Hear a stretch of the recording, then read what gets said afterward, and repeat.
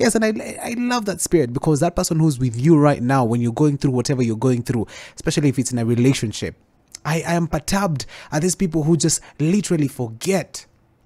You get small money and then they're in your past. Okay, ati they are destiny snatchers, walikuwa na suck the success out of me once I break out. There's that analogy, by the way. There are people who do believe that. There's that phenomenon where people say you need to cut off from other people because they're probably those the demons in your life that are preventing you from seeing the light.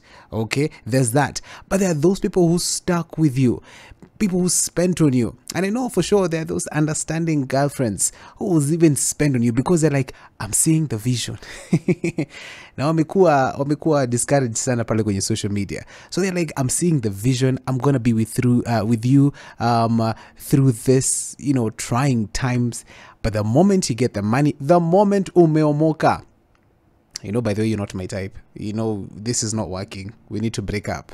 Already you're seeing somebody else, or you're going to spend 100,000 on the wig, 40,000 on the nails, 15,000 on the shoes. The bag is designed, it's going to cost you 60,000. This person who was there with you, and this money that you're spending now is just imaginary, gets nothing. That is absolutely unfair. That is wrong. I don't think any human being in their right sense of mind is going to leave anybody who they struggled with. That's entirely foul.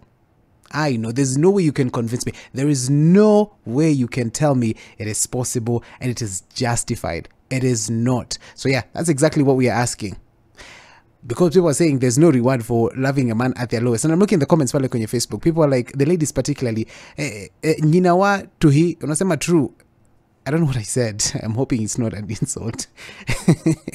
Okay. There's another one called being Kamba Baby. She says true and she's laughing so hard. She's like, there is none.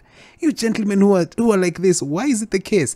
Why are you going to dump them when you finally are able to cater for their needs, when you can treat them, you can show them the world that you were promising when you did not have that money?